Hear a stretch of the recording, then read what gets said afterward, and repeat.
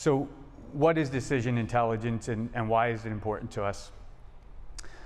Very simply put, decision intelligence is about making decisions with more data, better connected, contextualized, to really power improved analytics, decisions, and outcomes.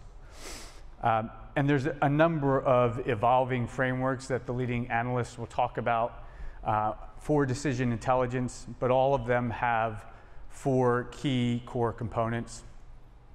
The first is a trusted data foundation that stitches together multiple data sources of internal, external, structured, and unstructured data.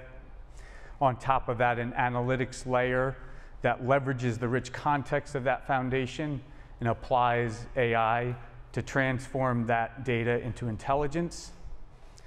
A decision support layer that orchestrates, augments, automates the decision process so that you can turn that intelligence into insight.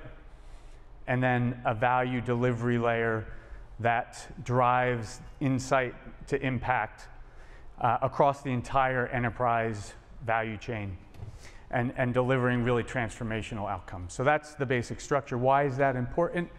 You know, the research from Bain shows a 95% correlation between decision effectiveness and financial performance. The average S&P 500 company wastes $250 million a year on ineffective decisions. So that's very important. A lot of value to be reclaimed there. And as I said before, all the major analysts are talking about this. They're formally tracking this. It's becoming a common language.